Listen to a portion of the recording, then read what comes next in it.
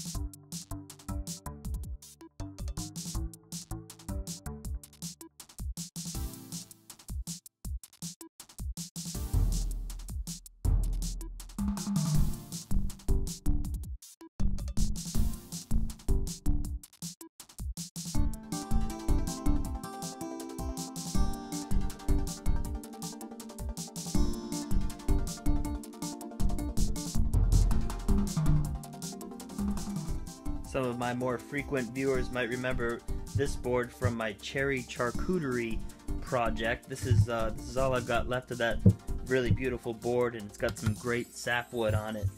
Though for this project, I just need about a 6-inch circle, and I want to keep it all one consistent cherry color, so I'm not going to use any sapwood. It looks like if I stick to this end of the board, I can get 6 inches of that nice dark cherry wood.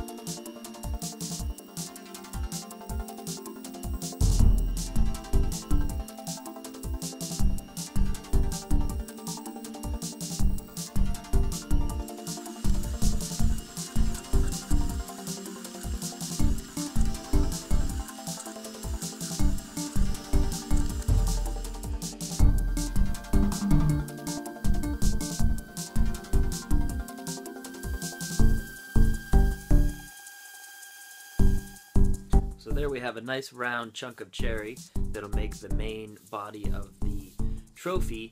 Now this is going to be laser engraved with both the logo and the winner's name. So I need to make a flat section on here that can be engraved on. So I'm going to take this to the bandsaw and make a little jig so that I can get a nice angled cut, which will give a cool sort of U-shaped yet flat section.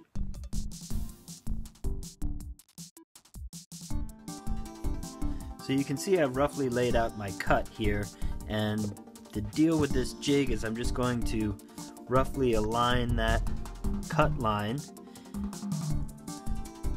and attach these two chunks of 2x material like so, clamp the piece to those, then I'll run it through the bandsaw, keeping this edge of the plywood against the fence to give me a nice straight cut.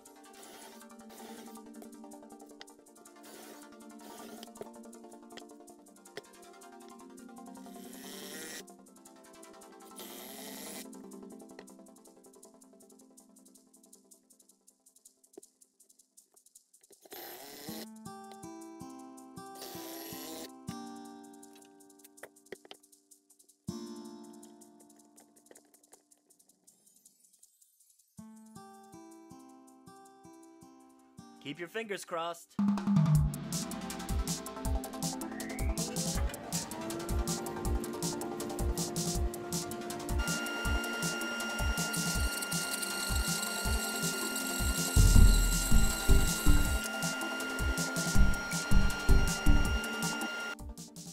I'm really happy with that. I think that's a cool shape, and there's still enough room to attach the whisk to the top. I'm just going to sand this up, get it nice and flat and smooth, and put some finish on here and attach the top.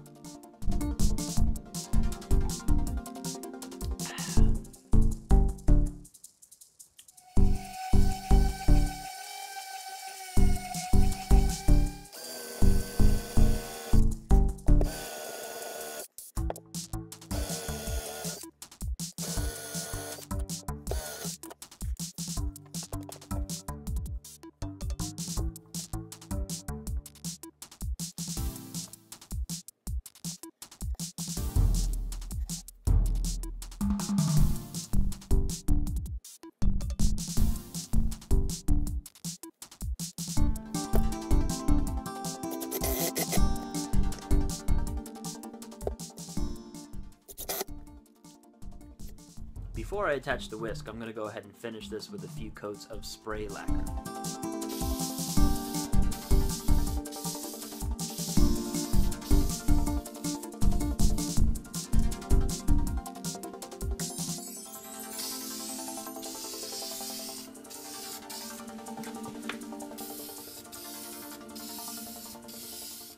Now comes the task of attaching the whisk to the base, and to do that I'm going to drill a 5/16 pilot hole and use a 3/8 by 5 inch lag screw, which will go right down through the center hole of the whisk and hopefully keep that securely on there.